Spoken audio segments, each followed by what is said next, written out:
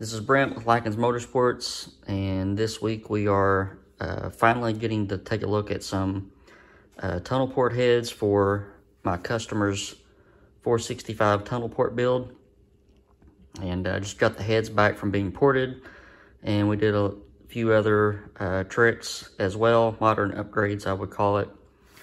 The tunnel port head is from 1967. They were not available in any production vehicle, but were available over the counter from Ford. They were used in NASCAR and some other high performance racing venues, and they are meant to be used for very high performance and racing applications. So if we just start to take a look, the differences. This is a trick flow head here. This is a modern piece. This is the 1967 tunnel port head. The ports are massive, and there's 4 fingers down inside the port. In the 60s, the general way of thinking was, let's just make it bigger and bigger and bigger. And as we got more involved with motorsports through the decades, in technology, we found that we need to make things smaller and smaller. So this trick flow head is roughly a 170cc port. I have not poured this intake port yet, but I would venture to say that it's a lot bigger than 170 cc's. As part of our porting processes, we actually make the port smaller. You can see that we have put some epoxy in the floor of the port to make it smaller. This is necessary for higher flow. So these heads flow around 380 CFM. So I don't want to knock on the port volume too much, because this head, is a 330 ish CFM intake port. This is a 380-ish intake port. So it makes the horsepower, it makes the flow. But we generally make them smaller to get to that point.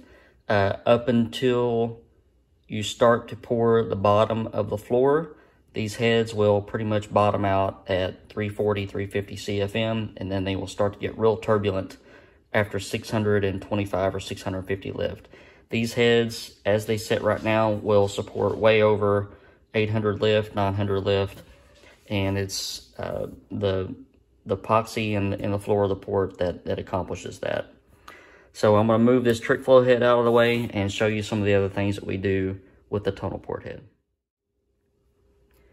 All right, so once we got the head flipped over, we can see the casting number, the engineering number. This is a 67 head, verifying the date code. One of the things that we do is install bronze valve guides from the factory. The tunnel port head uses a 3/8 stem valve, which adds a considerable amount of weight, especially when you're dealing with a 2 1/4 intake valve. Not only that, but we mill the spring surface of the head so that we can use a modern locator, and the bronze valve guide allows us to use a modern Viton valve seal. So we also, most of the time, the rocker stand holes are pretty much worn out, and this engine is going to be a solid roller, so we're going to be running some higher spring pressures. So what we've done is we've installed some time certs into the rocker stand holes, and that just gives the insert more surface area to grab onto, and we're keeping the inside thread size the same as the rocker stand stud, 3/8/16. We sink these down, and then I come back with a die grinder and open up the oil feed hole in case I need to run a restrictor or something in there, which I probably will do. But that's the work that's done there. And exhaust side is ported. So here's the valves that we're going to use. These are SI stainless 2 1/4 with an 11/32 stem, standard FE overall length. The exhaust side is a 175 11/32 SI stainless valve, again FE standard length. So what I'm going to do now is I'm going to clean, the heads have already been washed, but I'm going to run some solvent through the guides, make sure they're clean. And then we're going to start mocking up our install heights and take a look at our valve springs and see what we need to set these springs up for in order to get the correct spring pressures for our camshaft. All right, so we're going to take a look at our cam card real quick. Lobe lift is 390 on the intake side, 381 on the exhaust side. You always want to do the math yourself because these gross valve lift numbers are based off of the smallest rocker ratio that was offered for that engine family. So in this instance with an FE, the lobe lift on the cam card is going to be multiplied by 173. We are not going to have a 173 rocker, we're going to have a 176. So this point, let me switch hands here, 0.390 multiplied by 1.76. It's going to be a 686 gross lift instead of the 670 gross lift. When we subtract our lash, 18 thousandths lash, we're going to have 668 net on the intake side. Same situation, 381 times 1.76. We're looking at 670 gross, and we're going to subtract our 18 thousandths, and we're going to come up with 652. So this is what I'm going to use to set up the valve springs. That's the amount of lift that the engine is going to see, minus some deflection with the push rods and rocker arm geometry and things like that. So, but we want to set up our valve springs for this lift. So let's take a look at our valve springs and see what we got. Okay, so here's our valve spring package for this engine. I only use high quality brands for valve springs. You'll see me use a lot of PAC, Manley, and Comp Cams. For this particular engine with a solid roller, I wanted some good valve springs, so we went with PAC. This is a 1243 solid roller spring. We went with a set of their titanium retainers, and also we're going with their hardened steel valve spring locator. So this is the good thing about doing all of the machine work to the spring seat of the head. See, this valve spring locator sits nice and flush, and it sits down where it's supposed to be, and it's also located by the guide. You wouldn't want to put a valve spring on here that's only located by the retainer, and then you have the bottom of the spring dancing on the cylinder head. So that's a no-no. So we're going to see what these springs want to be set up at, and then we're going to check our install height with no shims or anything and see what we're doing.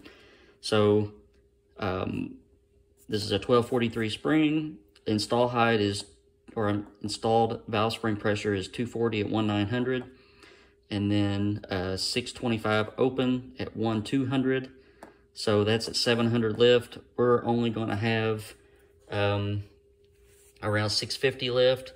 So what I'll probably end up doing, since we're that far away from coil bind, is choke this down a little bit so that we'll get a little bit more seat pressure, and bump the open pressure up as well. So let's get some install height numbers and see where we are with this valve and the way that it sits, and then we can go from there.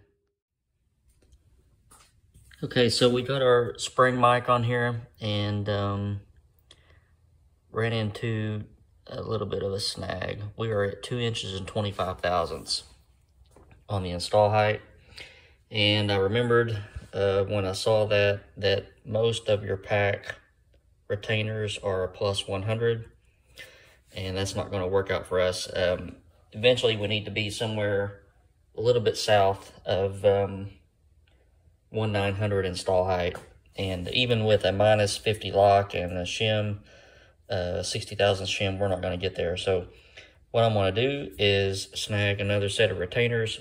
I'll have a set of Comp Cam's titanium retainers here on Monday, and what we'll do is we'll roll through the assembly process on Monday, and I'll have another video for you then. So we're going to go ahead and wrap this up now, and just a wonderful set of tunnel port heads. Tunnel ports are my favorite. They are just exotic. Not a lot of people have them. They have a racing pedigree, and they just flat out make horsepower when they are prepped correctly. And I look forward to getting this build going. Hopefully the pistons will get here in the next week or so, so we can get some assembly going. But here's what we got so far.